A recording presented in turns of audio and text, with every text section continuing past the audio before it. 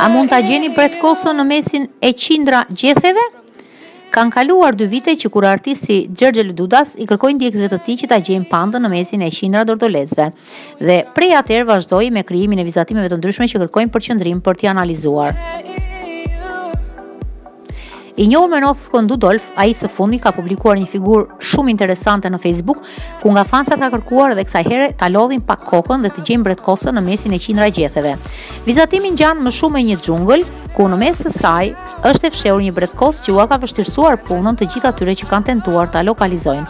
Mbi 2000 persona tashmë kanë tentuar ta gjejnë, por deri më tani të paktën kanë qenë ata që ja kanë arritur qëllimit.